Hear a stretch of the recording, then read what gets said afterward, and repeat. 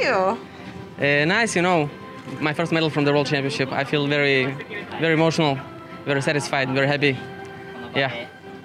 Your block for your handspring double front pike is so long and high and extended. It's like floor where you like set and wait.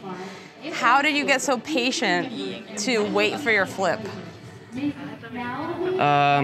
It's hard to explain you. I think the best answer for your question is coming naturally, if I understood right. But in general, if you ask about techniques, if we are talking about techniques of the vault, it was very complicated for me to manage to make 2 vaults on the Taishan vault. I have to, you know, to make different angles. The rhythm of the vault was different. 3 years ago, I injured my elbow on my first vault. So it was not easy task, but I was very happy that I succeed. And I think it's the medal of experience. You know, I wasn't in my best shape. I came here and I experienced issues with my health. So the most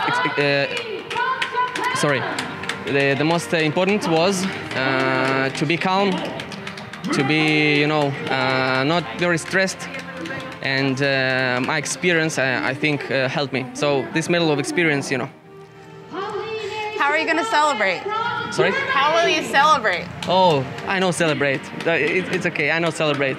It will be, I think I will collect my friends, my family, my girlfriend, that will be my wife in a very short time. And, you know, I will make some happy things.